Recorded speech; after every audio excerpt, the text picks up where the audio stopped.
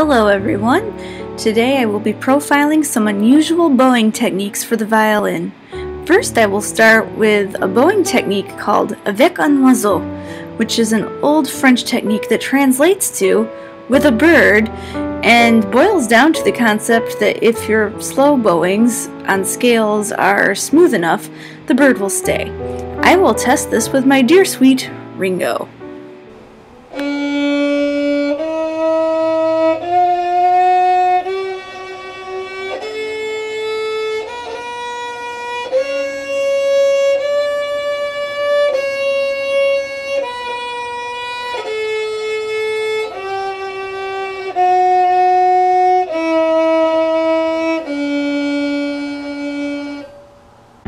He stayed! I passed! Although a couple notes were off admittedly. Okay, I made this technique entirely up just to get your attention. Avec un oiseau is not a real technique, so let's move on to some actual techniques that are verifiably true and are equally odd to the rookie violinists. I have placed some links as reference material for these links that I'm about to show you in the video description if you would like to learn more about them as well and some other techniques that are related to those. First I will show you Sulji and Chanterelle, which are quite possibly the only safe techniques I'm about to show you here today, and involve playing all the specified notes on only one specific string. Sulji means to play only on the G string, and Chanterelle means to play only on the E string. These are great for practicing position shifting, and if you were going to try it, I would start with an easier tune like Twinkle Twinkle Little Star, since that's easier to hear out the notes and go slowly, as I did here in Sulji.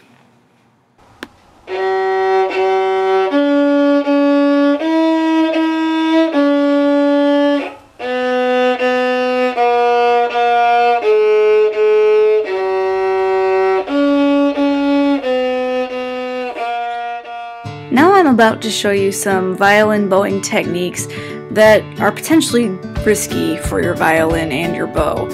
With these techniques, again, if you wish to try them, I would suggest using older instruments, junky bows, not using your best instrument to do it, and if you try them, you're proceeding at your own risk. I accept no liability. So, first in the wild world of bowing is collegno, with its two parts, battuto and tratto. Both involve using the bow upside down. That's right, we're going to be bowing with the wood. Many professionals use another object, such as a thinner wooden dowel that is similar to a bow, or a junk bow, to do this, since it's a potential damage hazard again to the bow itself, and sometimes they just dub it in entirely to avoid risks to the body or strings as well if they miss their mark.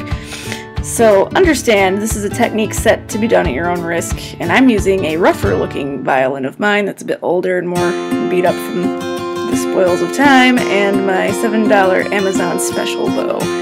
I will start with collegno battuto, or tapping and hitting the bow on the strings. This makes a xylophone-like sound.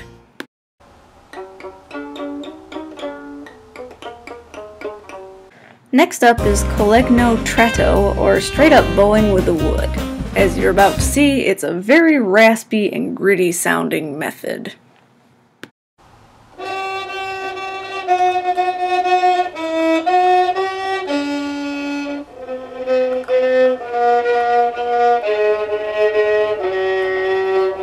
Next up in the world of risky bowing techniques is bow screw glissando, or holding the screw in a note position with the left hand while plucking with the right hand. You have to try to keep the screw in place, or you could also slide the screw around as desired to create a pinging effect. I would label, again, this is risky since it's involving metal on metal wear, and the screw could also be a gouge hazard to your fingerboard, but here it is anyway.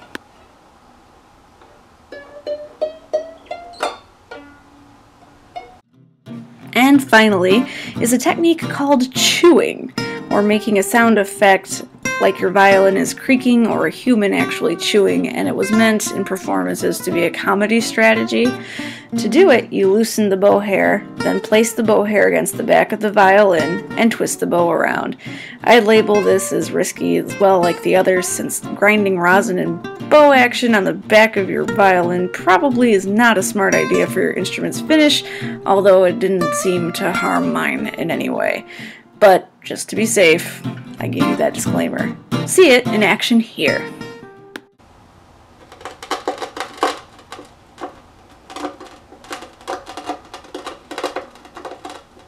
I hope that you found that entertaining and informative. And again, if you'd like to research these techniques for yourself, check out the video description. I have a few links there that you can look at for those and other techniques that you might be interested in.